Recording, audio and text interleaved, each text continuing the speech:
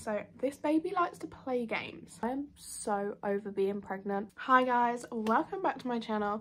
If you guys are new here, my name is Casey. I'm 20 years old and currently expecting my second baby, who could literally be here in like 3 weeks potentially. I'm currently 34 weeks pregnant and this is my 34-week pregnancy update. I want to start by saying if you can hear any background noise, that is because there is a lot of housework going on at the moment. I say housework, washing, dishwasher, and Maggie should be going down for a nap, but I'm pretty sure I can hear her playing right now, so hopefully she'll fall asleep some point while I'm filming this. Also, if I sound out of breath during this video or keep taking breaks to breathe, it is because baby boy is so big now that he's just taking up so much room that I cannot breathe. I'm out of breath all the time. I may as well make this my first symptom or update in this video, which is my breathing. I feel out of breath constantly, and it's like to the point where my lungs feel like they're not fully expanding, and I just never feel like my breath is fully caught. That is a completely normal pregnancy symptom now, and I remember this time in my last pregnancy I was feeling the exact same. So hopefully it's only a couple more weeks and he's going to be here and I can breathe again. I did have my midwife appointment 2 days ago, I think, and everything went well. He is a very, very active baby, or at least more active than my first pregnancy. My midwife comes to me, which is very handy because having a toddler and trying to get to the hospital is just hectic. So she came to me and she was trying to do his heartbeat, and every time she put it on, he was moving so much that his heart rate was just spiking. It did eventually settle back down when he settled, but it took a while. So this baby likes to play games. He just wiggles constantly and I feel him so low down, which is true. Like, the midwife did confirm that he is really low down. She didn't quite say he's engaged yet, so I don't know if he is. I have got another appointment in 2 weeks time and I'll ask her again then. He is very low down, and this week I have also got my pregnancy ball out, so I have been bouncing on that because it just makes it a bit more comfortable on my back and get him a bit lower down to hopefully encourage him to come before his due date. I mean, I'm not fussed if he doesn't come before his due date, but it would be nice to be over this pregnancy. I am so over being pregnant. I'm just uncomfortable. I did mention in my last update about my group B strep, and I thought it was at my last midwife appointment I just had, but it's actually going to be at my 36-week pregnancy update. So I will update you guys when I know the results to that, and fingers crossed we do not want me to have group B. We do not want me to have group B strep, because that just means more time in the hospital potentially, or just antibiotics that I don't want to have to take. I did have an appointment with an anaesthetist, which I'm pretty sure it's called, regarding having an epidural, because I did have an epidural with Maggie and they told me I have slight scoliosis in my back and I had a complication apparently. I didn't think of it as a complication, but after I had the epidural I suffered with like numbness in my left hip for quite a while, and it's such an uncomfortable feeling. Like, I could feel it but I couldn't. I don't know how to describe it, but that has completely subsided. And he said it could have been so many different things, just a baby coming out could hit a nerve or something, or it could have been my epidural. But I have said I don't have a birth plan. I'm just going in open-minded. If I want the epidural, I'm not gonna like hesitate to get it, if that makes sense. I'm just gonna see how I feel in labour and decide what I want then. And he said he is happy for me to have an epidural. They know they can do one. They just got to write down in my notes that they've had this phone call with me. So that is that. Should we get on to the pain? Because there's a lot of pain this past week. I've been so uncomfortable. I think I need to like work head to toe and just tell you everything that has been happening. My skin, can you even tell? Like, it is breaking out so bad. It is ridiculous. And like, my face hurts from being so sore. I don't think you could tell, but I feel so uncomfortable just because of all that. Obviously the out of breathness is horrendous. My arms and just whole body aches. I will get in a position and then just like a limb will just start aching, and I think that's because my body is just so exhausted all the time. It's like, Casey, what is going on with you? You need to relax. Then down to my back, I'd say about in line with my coccyx, is that the right word?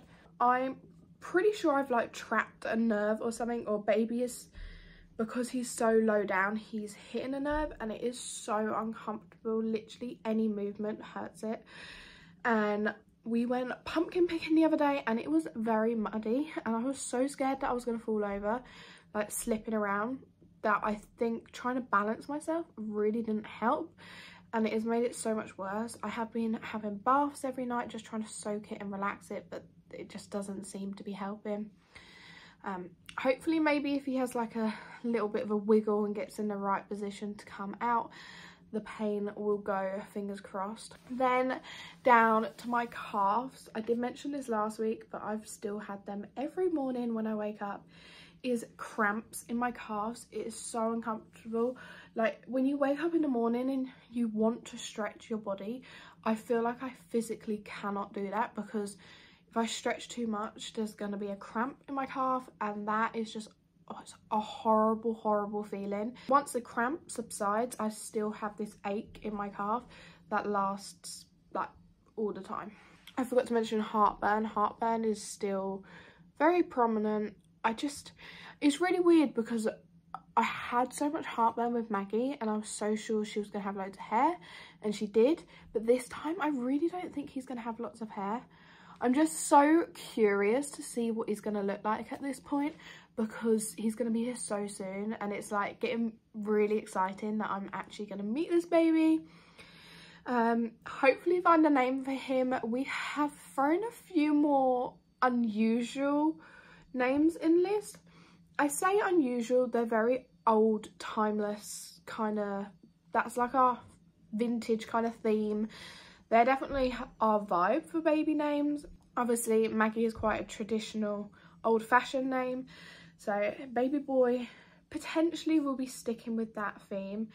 I do have a video in mind to film for you guys without, I can't give the name away because obviously he doesn't have a name yet, but to give you a bit of a hint to what his name is, I do have a few video ideas about that if you guys are interested. But there's a few names on this list that I'm really like happy about, and I'm happy that Zach likes them as well. But I think at this point we're just waiting to see what he looks like most, if that makes sense. I just don't want to decide on a name until he's here. These past week especially, but the past couple of weeks in my pregnancy, I have felt very spaced out. Like at any given time when Maggie's just off doing her own thing and I can just kind of relax, I feel like my body just spaces out and like it's not there, because it needs to relax. And I find it really hard like engaging in a conversation at the moment.